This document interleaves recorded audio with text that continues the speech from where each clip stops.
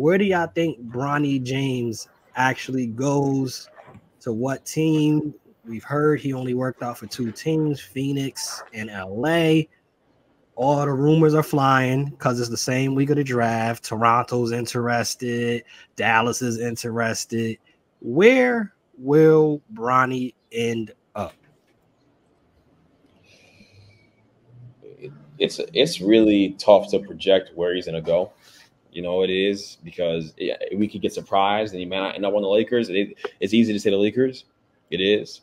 But I believe the Raptors. I don't know if the Raptors thing is smoke, man. I don't think that Masai Ujiri putting that out there and his team putting that there is necessarily smoke. I know as we get close to the draft, you know, it's normal for people to lie. It's lying season.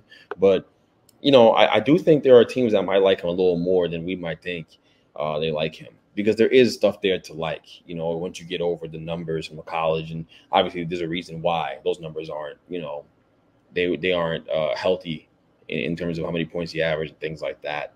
But, yeah, I think there are a few places he can land. I think Toronto, Phoenix, Lakers are all legitimate locations.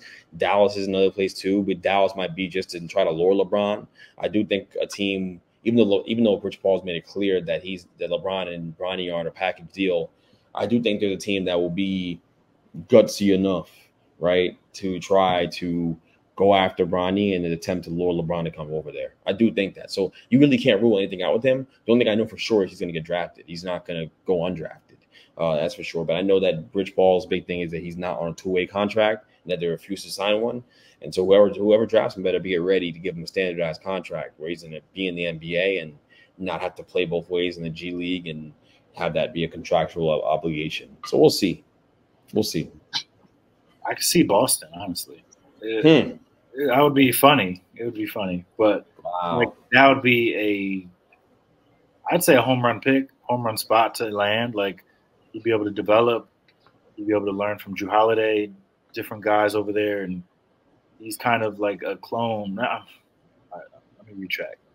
He's got similarities to Drew Holiday that if you're trying to downsize and now with this cap and all that stuff, you want to develop somebody who can maybe replace said person in a few years, then why not? Why not go for it? Like, you got nothing to lose. Like, this kid obviously is talented, if not for a bad freshman season and the heart issues that happened over the summer last year, we'd be talking about him maybe in a different light. So somebody's going to reach for him, somebody who believes in the talent and the potential and sees the athleticism, sees the jump shot and believes, all right, now we just got to like mold that together and we have a solid player here. So I wouldn't be mad at it if he went to Boston. I'm sure a lot of people wouldn't want him to go there, but like that's a Brad Stevens sort of pick, something that people they're not really expecting, and he'll go ahead and make that pick. I would love that for him personally, for him to be able to sit, like you said, sit under Drew Holiday and Derek White and learn from them, and even Peyton Pritchard. And just the thing that I love about Bronny, he says, from all accounts, I just want to play ball. I'm not trying to be my father. I'm not trying to be no star. I'm not trying to put my feet in his shoes. I just want to play the game the right way, which sounds to me like a 10, 15-year player right there. He's going to play his role. He's going to do what he's supposed to do, high IQ, make winning basketball.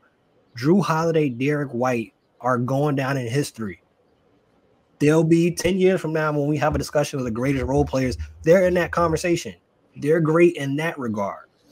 You might not be a part of that GOAT conversation, but you'll be in history. You'll be remembered as a good player. It's only about 2% of players that really end up in that conversation anyway. It's not many that end up in that conversation anyway. We talk about Charles Barkley, Mitch Richmond, Latrell Sprewell. The names go on and on and on and on. They were good players. They were great in their own right. Jose, my boy, he said, I don't know if it's too high, but I would like to see him with a young team in OKC. Imagine Bronny versus old Bron in the playoffs. That's another. Yeah. That's another young team where he'll learn, he'll get better, and they do a great job with developing talent over there.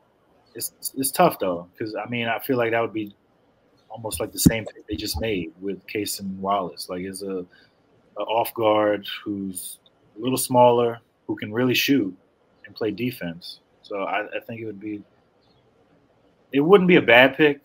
I mean, OKC, they've got the luxury. They've got a lot of pieces to play with and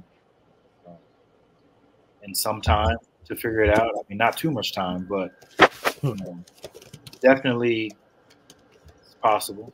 I was also going to mention the Heat as another team that could possibly take Bronny at some point in the draft Thursday. I'm not expecting it on Wednesday, but Thursday he could definitely make an impression. I mean, he's been around that team basically since he was a kid.